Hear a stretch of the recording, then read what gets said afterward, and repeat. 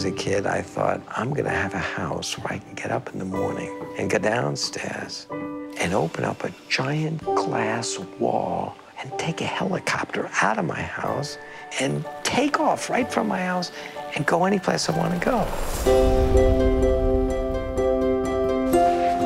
From a very early age, I both wanted to know more and more about the rules by which this universe of ours operates. And through the world of engineering, I wanted to start applying those rules to create inventions that would give people a better quality of life if those inventions work.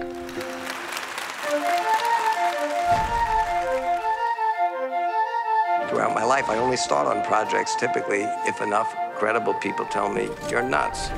Because then you know this must be a big problem.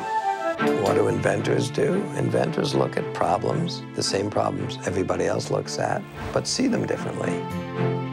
I like projects where you can't use linear thinking to get from A to B to C to where we are. You have to take a big intellectual leap. We could empty half of all the beds in all the hospitals in the world by just giving people clean water. What Slingshot does is exactly what nature does. Nature makes water pure. By heating it up, evaporating it, it rains down, and we collect it before it gets polluted again.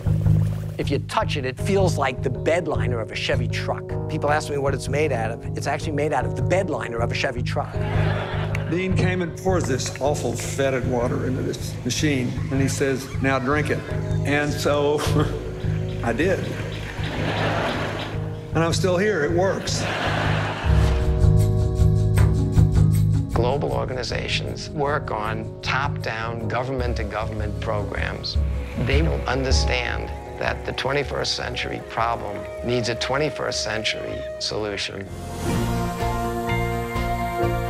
There's a lot to be said for let's minimize risk, let's know what we're doing. But when the currently available solutions are woefully inadequate, we've got to find a totally new approach. It's time to change.